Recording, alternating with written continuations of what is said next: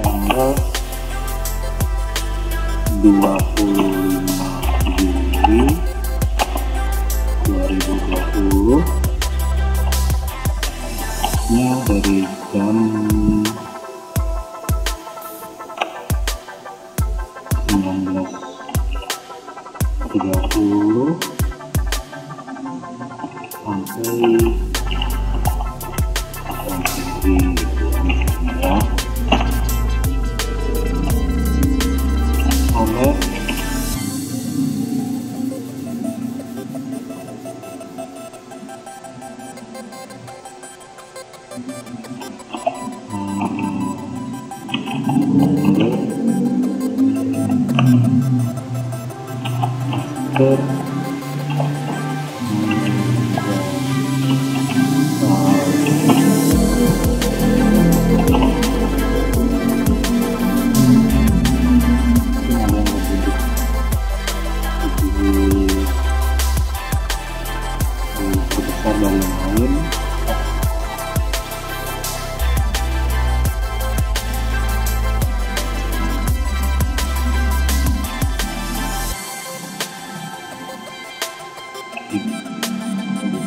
itu sumber kita buat agak lebih besar, kita lihat aja guys.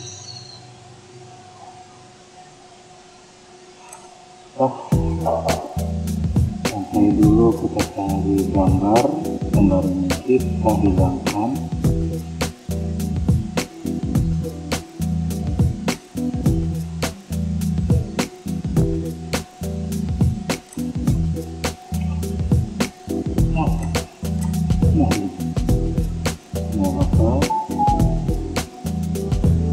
Kita cari gambar dulu.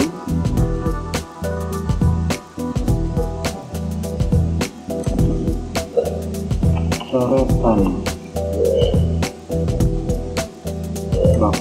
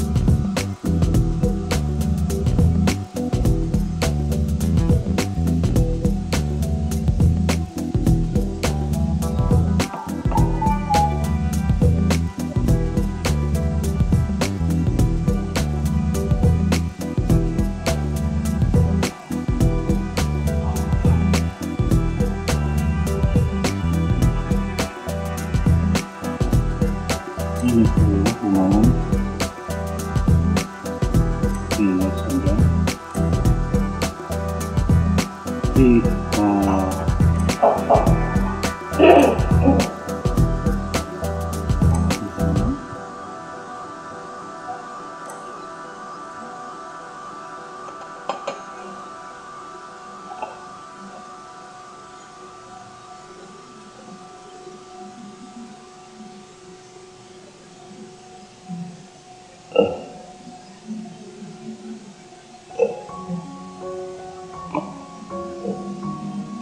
geser ke belakang, mungkin ke belakang lagi, ke belakang lagi.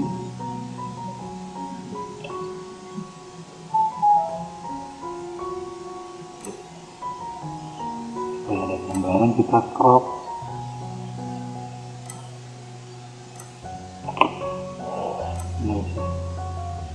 Sampai keluar.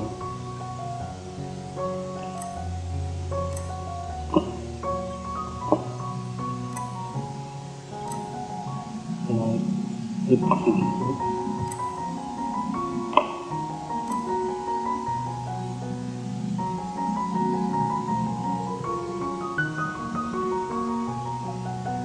Mungkin jadi masalah sekarang harus kurang jelas. Kita bisa kasih efek.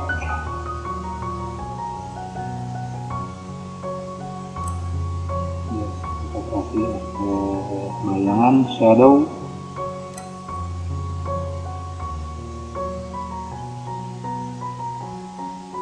Seperti ini, 45 derajat, distansnya 4 lah, transparansinya 0% supaya jadi gelap sama sekali. Agak blur, kita lihat mudah-mudahan ada.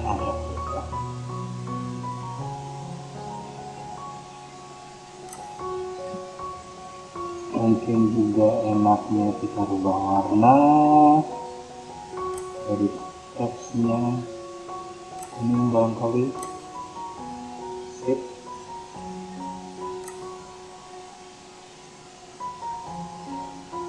Yang bawah ini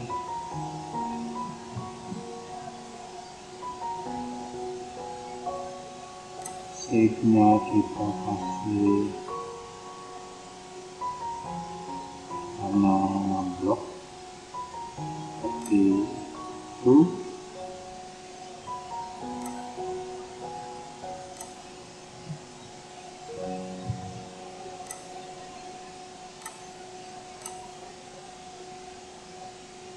Mudah-mudahan cukup jelas.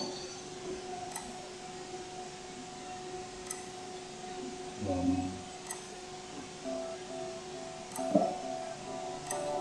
kita pusing dikit lah, anggaplah diam ya, kita paham kok.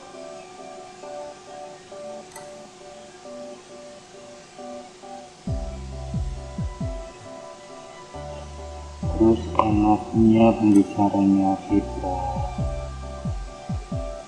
tekan.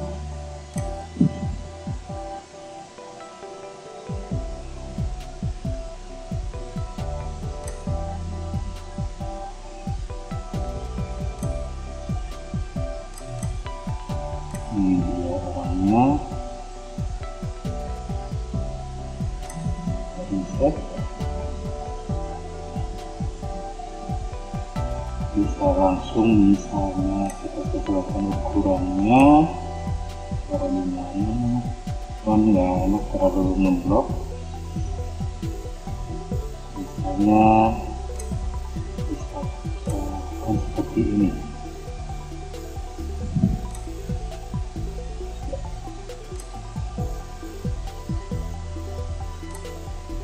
Perlu gambar yang bersangkutan saja tanpa latar belakang ya. Yang tidak enak kelihatan. Yang ungu itu nantinya warna, bukan warna ungu tapi langsung latar belakangnya. Untuk latar belakang tidak kita perlukan, yang masih nongol. Ya, kita lihat untuk sementara misalnya hasilnya jadi seperti ini. Sip. Ya, mungkin cukup. Tapi sayangnya misalnya topinya hilang, kita lanjutkan lagi prosesnya. Tadi kan kalau yang minus itu yang di remove, sekarang ambil yang plus yang kita tetap pakai, simpan, keep. Sudah mulai terlihat berbentuk topi.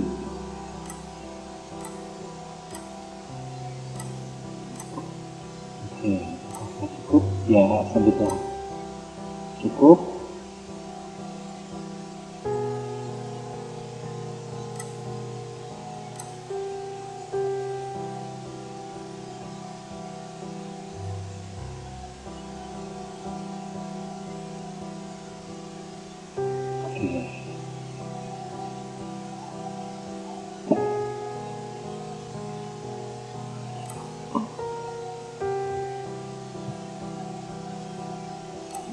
Oke, supaya lebih realistis, enaknya kita kasih picture effect lagi, shadow. Tapi shadownya mungkin bayangan luar kita kasih, juga kita kasih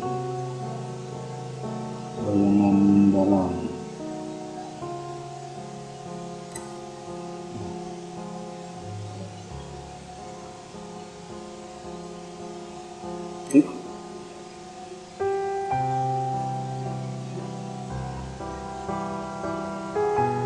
Terus kita lupa Google Meet-nya, tadi kita cari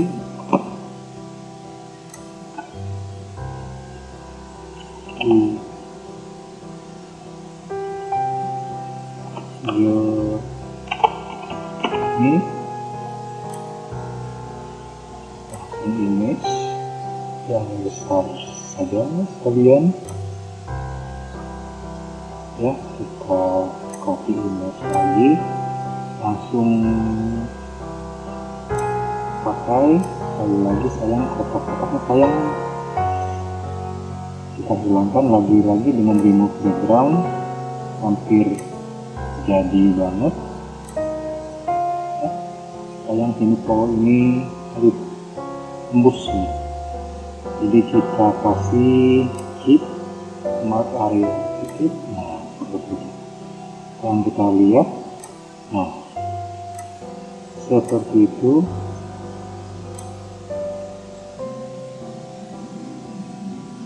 Oke,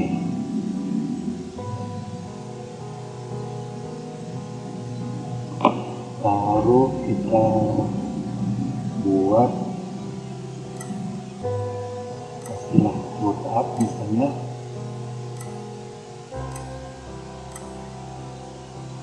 Teks di sini.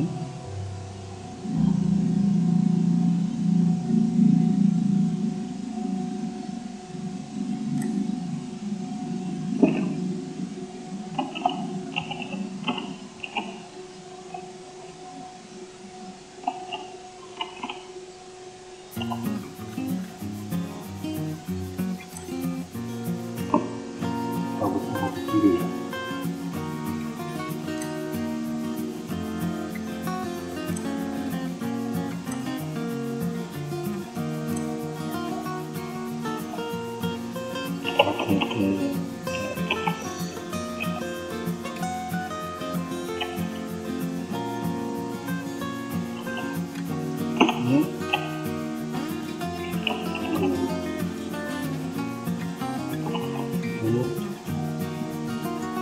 Ini oke.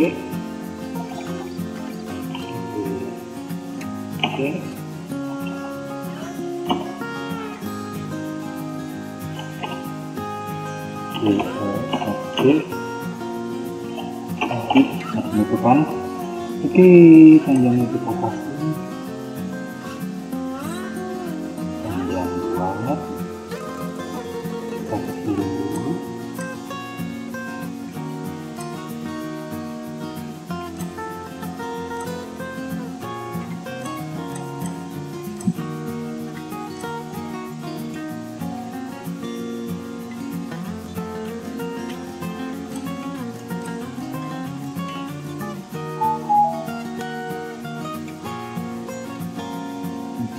warnanya kurang enak.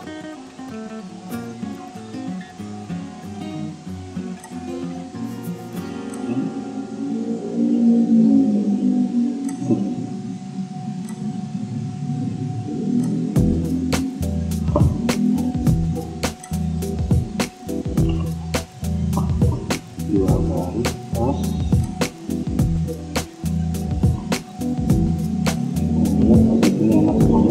ini kalau PowerPoint tuh biasanya suka mengeluarkan garis-garis panduan ya, mungkin menunjukkan proporsinya enaknya di mana, mungkin enaknya di situ. Sip.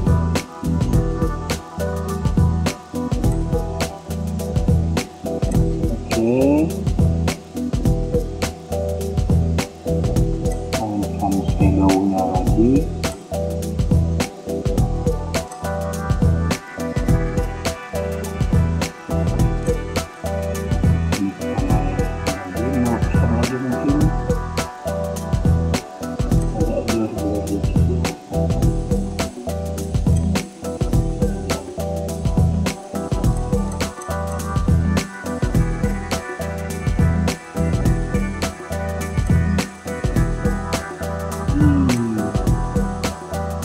Garis yang warna kuning.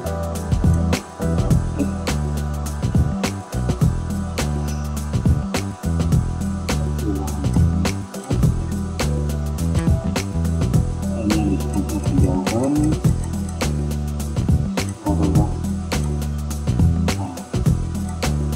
Mudah-mudahan ini tidak akan kelihatan.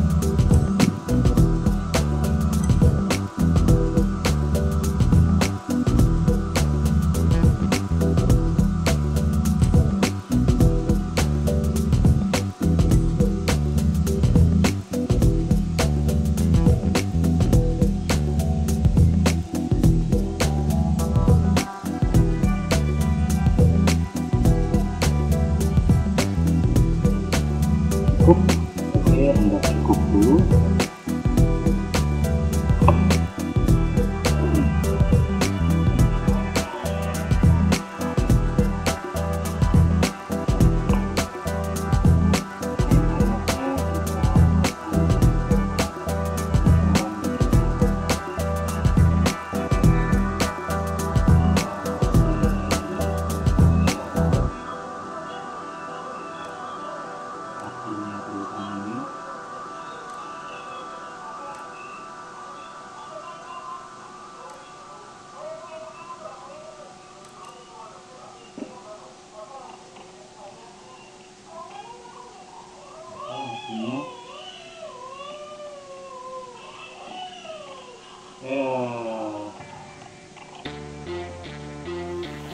Jangan kayak people itu orang di TikTok itu susah, dirinya gitu ya. Jangan kayak orang susah. Kita lakuin secukupnya.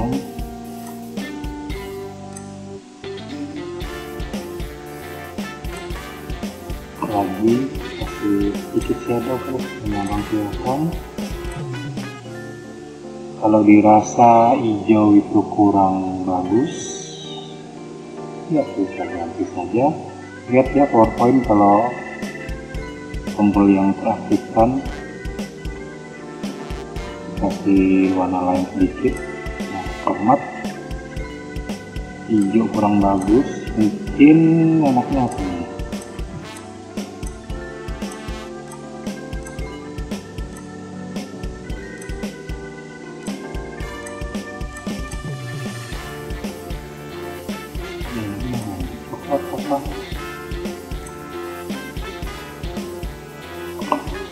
Oke, terus coklat.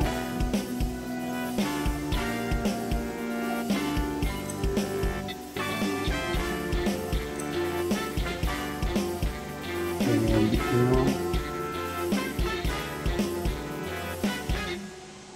Shape efeknya mau kita mainkan juga.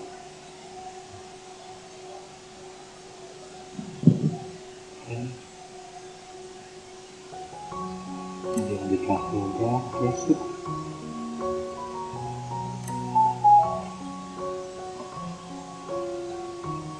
Anggap sudah selesai.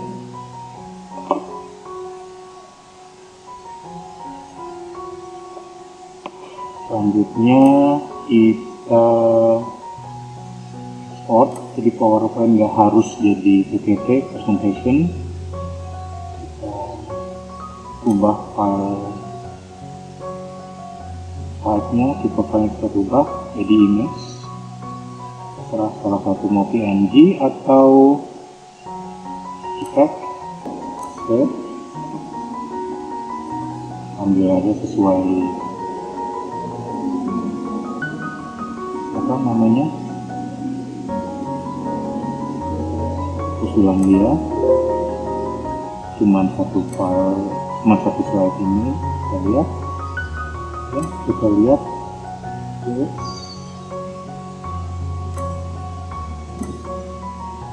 Ya, kita bukanya di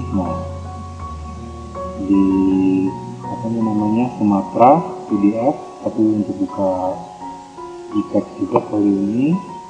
Kayak kita bisa lihat jelas full. Ini apakah kalau ukuran kecil cukup kelihatan semua yang perlu, dan kalau ukuran besarnya apakah terlalu pecah pixelnya. Oke, mudah-mudahan dianggap cukup.